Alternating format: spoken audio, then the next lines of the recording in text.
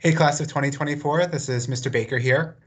This is the next video in our incoming ninth grade boot camp series. So if this is the first video you're watching, we recommend you go back to the welcome that we posted earlier. So today we're going to focus on one of the three areas that school counselors focus on with you is academic planning. So we're going to talk a little bit about that today. But before I get into it and before the other counselors get into it, it's important that we stress that this information is good to have, but we don't expect you today to commit it to memory, and we're not asking you or expecting you to know what you want to do for all 4 years of high school and life after high school today. But we do want you to be forward thinking a little bit to know what's expected of you for graduation, what you want to do with your life after high school a little bit so you can start planning your courses now and in your future years to best set you up for that. But no matter what, the overall message to take out of this is we're here for you. We're here for you. We're here for you now. We're here for you in future years, and we'll always be here to remind you of this information. But we do want to give you a snapshot of what to expect this year and the next few years as you move through the high school and beyond. So the first thing I'm going to cover today is what is required of you to graduate. So instead of just reading all of this to you, I recommend that you pause on this slide and sort of start to read over and digest what you have to do to graduate and what you might want to do to prepare yourself for what you want to pursue after high school. So what you'll see on these three columns, on the left is graduation requirements. This is what you absolutely need to do to earn a diploma from Oyster River High School. In the middle, you will see what's required of you if you are pursuing a 4-year college after high school. And on the right, what we will talk about in a few slides is something called the New Hampshire Scholars Program, which is an initiative to identify you as having taken a college prep level of coursework in high school to be as another layer of being college ready. So you will see on this slide, we refer to everything as credits. And the way credits work at the high school is a half-year course is worth a half credit. A full-year course is worth a full credit. So if it's easier for you, you could pretty much replace the word credit with year and come to the same conclusion. What you will notice, however, is some things that we do not require to graduate are required if you are hoping to attend a 4-year college after high school. So again, while we're not here today asking you to make plans for life after high school, we do need you to consider certain classes that we don't require at the high school that colleges will want to see on your transcript before you leave us. The most notable of that would be world language. You will see in the middle column, the last line, world language. We do not require world language to get the diploma. However, colleges like to see 2 to 3 years of the same world language for admissions. There are definitely schools out there that don't require that, or may even require more than that.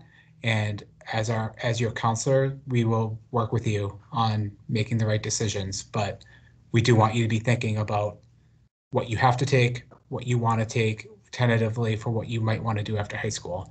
But again, no real commitment today to make those final decisions. But we do want you to be thinking a little bit about your future. Mr. Baker, I have a quick question for you about world language. Sure. What about if I took in middle school, if I took world language in the middle school, will that transfer to the high school? The credits transfer from Oyster River Middle School. A credit will transfer. So even if you're going into Spanish 3 as a ninth grader, you have a credit of the Spanish work that you have at the middle school from the middle school. They don't transfer if you've moved from the district. If it's not on your transcript from a previous high school or something like that, it may not transfer. But we do want you in the same level. We want you to take the next course in that sequence to move on. So if you came from a high school where you do have a Spanish exposure in Spanish and you should go to Spanish 2, we still want you to do that, but you may need to get 2 or 3 credits of the same language here at the high school. Thank you. You're welcome. Okay, so that was a lot of information. I always feel when you look at those requirement lists, it can kind of be overwhelming, but I assure you as you work through, it just happens, and we have it planned out. Those requirements are pretty much planned out for you, and we work with you to do that.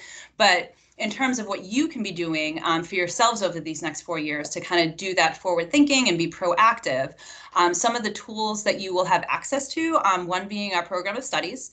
And we are now fully online with the program of studies. You will find that link on our website. And that is a wealth of information that I would encourage you to familiarize yourself with as you progress through the high school. Here you're going to find all of our courses that we offer, and each year any new courses that we're rolling out will be listed in the program of study, so you'll can read a brief description about those courses. The requirements are listed too, so you know what you have to take. So for example, as a sophomore, you're going to be taking a full year of U.S. history. We have a variety of choices to earn that credit. So you want to familiarize yourself with those choices before you make your choice, and what U.S. history elective you would want to take to earn that credit. So you just want to keep that in mind. And so the more you inform yourself of those classes, the better choices that you're going to be making when course selection comes around. In the program of study, you'll also see a variety of career pathways. And so some of you might be coming in and you have some career goals and you see yourself heading in a particular direction and you're passionate about that. So you might want to take a look at that and see what courses we offer here at the high school that will help support that plan. Others might say, oh, I don't know anything about what I want to do yet. I'm just trying to get myself into high school. That is a-okay as well. But what we're going to be working with you on is encourage you to do a lot of exploring and kind of test the waters, if you will, and see what classes you really click with. And if there's certain classes here that you actually prefer taking over others, let's take a look and see what career pathway that might put you on. And so what careers potentially might help you utilize those skills that you enjoy using when you're in these classes. And the important thing to really keep in mind as you're reading through the program of study is to keep an eye on the prerequisites. And what that means is that there are certain courses that students look forward to taking while they're here at the high school. However, you have to take certain coursework before that in order for you to access those classes. And so if you do see any prereq notes, you want to kind of make note to yourself to make sure that you take the courses that are required to allow yourself time to get into that course by the time you graduate. And so that's going to lead us to four-year planning. And so that's where four-year planning is going to be super important, because we do, in an elective-based system here at the high school, there are a variety of choices to be made. And sometimes it takes time to get into your top choices based on how you're placed and any upper class students that might be aiming for those seats as well. And so when you're doing your four-year planning, that can help ensure that if you don't get your top pick as a sophomore or a junior, your backup choices are still classes that you have that are part of your four-year plan and that you had intended to take at some point. It just might, the order might get a little mixed up, but as long as you have access to those classes, that's the overall goal. And so some of the tools that you will have access to for your four-year planning include our new career planning and college pathways score program that is replacing Naviance. And some of you might be familiar with Naviance if you've had access to it at the middle school. But if not, don't worry because it's going away. But in that program, we did have a four-year planner. So students used to complete their four-year plan online. With SCORE, that feature is not in there. So we are currently working on how we are going to implement that four-year plan. So definitely stay on your toes for more information about that. So again, but SCORE is still going to help you. There's a lot of information about career pathways and kind of what skills you need to work on and what either trade programs, 2-year programs, 4-year programs after high school will get you ready to head into that career. We also have connections with Dover, Somersworth, Rochester career tech centers. And so as you progress through high school, you know, some courses start sophomore year, many of the programs are junior, senior year, but you're going to learn more about those options to see if that is going to be a really good fit for you. In the springtime, We offer electives fairs. As I said, we are an elective-based high school, so there are a lot of choices. And when you look in that program of study, you're going to see that. And a brief summary doesn't always give you the best feel for what a class is about. And so the electives fair really helps to kind of emphasize and show you sample work projects. You're able to talk to the teachers. You're able to just see what that class really entails to help you make an informed decision. And then in the spring, we also will go over course selection with your class. And so we meet with each class, the counselors, and we go over the course selection process. Some of you might be familiar with that if we went to your middle school to do this presentation, or if you came here for a night presentation to learn more about that. And so we will certainly give you guidance along the way to make informed course selections each spring. And then we meet with you individually. And so before kind of your course selection is finalized, we have parents and students work on that first to input your choices. Then we will meet with you individually after that to kind of ensure, again, that you're hitting all your requirements that you need to, that you're kind of embedded, that the selections you're making are either exploratory based on interest or heading towards a career path. And then these conversations really help us learn more about you and where you're headed. So when we kind of fine tune that schedule, we're meeting your interests and needs.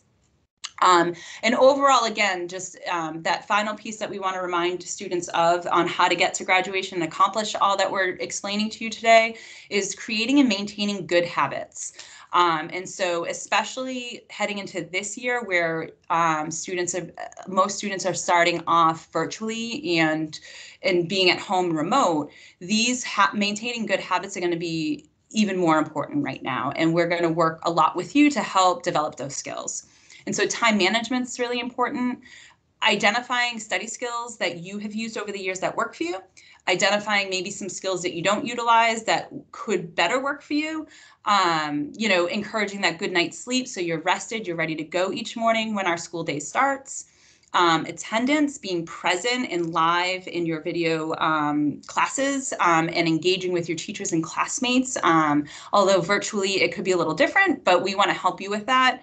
Know that these videos for us, not super comfortable, but we're getting better at it each day. And then again, utilizing support. So just because we are virtual at the start of this year, maybe for the whole year, who knows, there are supports available. And we want to make sure that you know how to access those and you are feeling confident in the work that you're producing and the skills that you're building while you're here with us.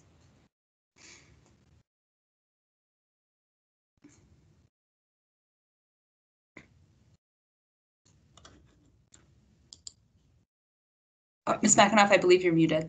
Yeah. Sorry. So thank you. So we have a couple NHS programs at the high school, and it always seems to be a little bit confusing for our incoming ninth graders, rightfully so. There's the New Hampshire Scholars Initiative, which Mr. Baker mentioned earlier. And we also have National Honor Society. So we like to highlight some of the differences between the two of them. And also talk a little bit about some of the requirements so that ninth graders are ready to start that as they enter the high school. New Hampshire Scholars, as Mr. Baker mentioned, is a program where you take certain academic courses and you can be recognized. You don't have to apply for New Hampshire Scholars. You simply take the courses and perform successfully in them. There are some designations, which would be STEM, which would be the science and mathematics area, art is another emphasis, and then STEAM combines both math, science, or all math, science, and art. They do have minimum GPA requirements, which are 3.4. Again, there is no application for this, and your counselor will certainly help kind of keep track of these requirements if you're interested in having that recognition at graduation. The other NHS that we have is the National Honor Society, and this is a little bit of a different program. It's a service-based organization that incorporates an academic component to it. There is a minimum GPA to be a member of the society. It's 3.4 GPA. There is an application process. So when a student reaches the midpoint of sophomore year, they can be invited if they meet the criteria. And then they apply and can be accepted into the program. And to be eligible to have the application invite. Students need to have that minimum GPA requirement. They also need to have completed 40 hours of service. And that's something that students can start now. So as you're entering ninth grade, you can begin to build those hours of service. It's important to note that you really need to keep track of those hours because you'll have to submit the information when you do your application. So you want to keep a log of some sort to make sure you have the type of service and the person who you're working with so that you can submit that later. The other component is demonstrated leadership. So students have to identify how they've contributed in a leadership role through their service. So that, again, is an application requirement. New Hampshire Scholars is automatic, and we will help you track that. Can I just note something that sometimes students are really worried about with the leadership piece? Because as a sophomore, sometimes you haven't had the opportunity to be the president of a club or anything because just sometimes you haven't had that opportunity. So it's not necessarily in that traditional sense. It could be just a leader in the classroom. So your teacher might be able to reference you as showing that leadership quality. It doesn't necessarily have to be in a designated role. Thank you. Which leads us to some additional information. Certainly there was a lot to think about. And again, like other counselors have stated, that we do not ask that you remember this all. You can always come back. The nice thing about these videos is you can go back to them at a later date and get a refresher, but also we are here and we can always answer questions as they come up. So for some students, and this is definitely a smaller group of students, might be considering playing athletics in college. And so if you have that as a possibility, there are some additional things that you should be considering. For Division I or II, which are much larger schools and much more competitive athletically, there are core courses that you need to fulfill. And so when you look, and you can know this information by looking at our program of studies. When you look at that program of studies, all the courses that are NCAA approved have a little tiny NCAA circle next to them. So most of your core classes are NCAA approved, but there definitely are some that are not. And so again, you might have no idea whether you'll play D1 or D2, but if it's on your radar, I would really recommend that you make sure that you're taking those courses, because we want to make sure that when you graduate, you have as many doors open as possible, whatever they might be, and we wouldn't want you to inadvertently close one door, in your first couple of years of high school just because you don't know. So there's plenty of choices. And like I said, most of our classes are, so you can easily get into all your core courses and all your graduation requirements while meeting that if you so desire. But again, that's only for D1 and D2. For D3, you don't have those requirements. So something to consider. I know that both Mr. Baker and Miss Kath, actually all the counselors talked about was your prerequisites. And so there's multiple layers for that. Certainly the responsibility is on you to make sure that you're meeting those prerequisites. And so sometimes it's important for you to do some of that backwards planning. And so, for example, sometimes students have a specific goal of, I want to take, AP Bio or some sort of advanced course that they want to take. Some of those courses have prerequisites. So you want to make sure that you're doing some backwards planning so that you can make sure you can take that class before you graduate. Whether it be like Journalism 1 or versus Journalism 2, because with the Mouth of the River, our newspaper. If you want to be editor-in-chief, that takes planning really in your sophomore year to take Journalism 1 your sophomore year, Journalism 2 your junior year, then to potentially become editor-in-chief your senior year. So again, we will continue to have these conversations. You be thinking about that as to what some of your long-term goals are and making sure you get there. So that's more like a big picture as far as the prerequisites. Some of them are just specific to like a specific grade. In order to get into typically it's a more advanced class, you need a specific minimum grade requirement. So you want to be making sure that you're meeting the mark so that as you want to move on and progress through, that you can take those classes that you really want to take. And the final additional piece of information for today are SAT subject tests. This is different than the regular SAT that students take. This is our subject test, so they're based on a specific subject.